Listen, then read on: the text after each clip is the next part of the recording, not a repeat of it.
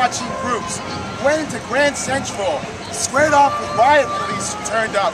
We managed to fend them off and have a peaceful melting, alerting people that the earth is melting in like a nuclear reactor, against the corporatization of Earth Day, taking it back to its radical roots, and against the corporatization of Earth.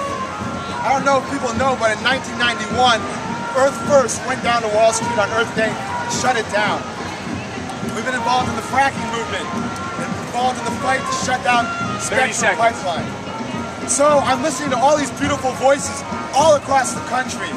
We got a sign-up sheet.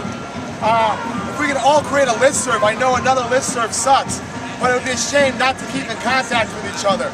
So I'm going to pass around the list. Please write legibly, and we'll have a nice dialogue, finding ways we can really build an environmental movement, so not just a few people end up going to jail, but we have mass pressure to shut down Wall Street and the destruction of Earth.